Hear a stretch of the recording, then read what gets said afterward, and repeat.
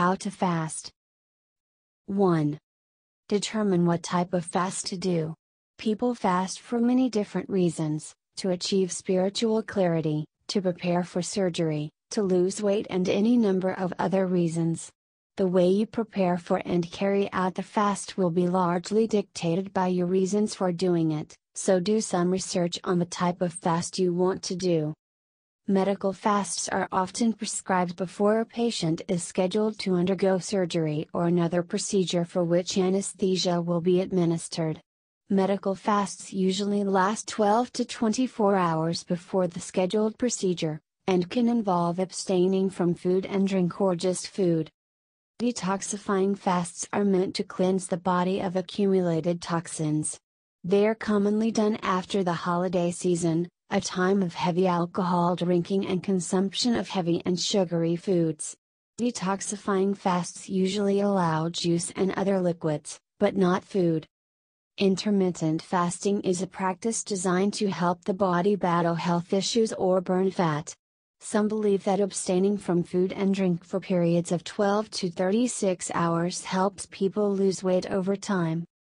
Spiritual or religious fasts are designed to give the mind time to reflect on spiritual ideas while the body abstains from food.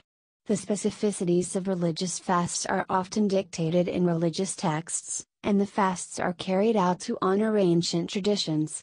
For example, Muslims fast to celebrate Ramadan, a month during which food and drink aren't consumed from dawn until sundown. Observant Jews also fast on certain days of the year, most notably on the holiday of Yom Kippur, which is an absolute fast lasting 25 hours. 2. Get physically prepared to fast.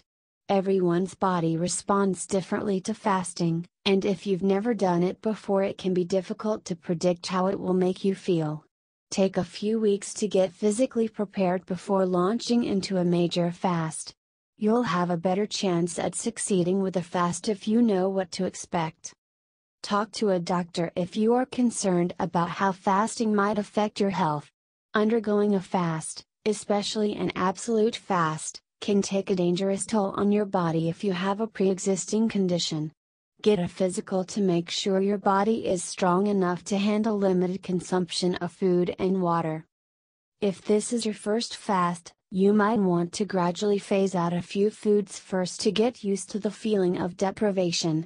For example, wean yourself off of foods containing sugar and white flour a week or two before you start a detoxifying fast, so that your body won't be suffering from major cravings on top of hunger pangs.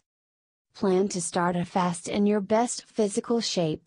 Your body will deal with deprivation better if you start off well hydrated, so drink plenty of water. Eat healthy, nutrient-rich meals in the weeks leading up to your fast. As the first fasting day approaches, make sure your body is free of alcohol and drugs. 3.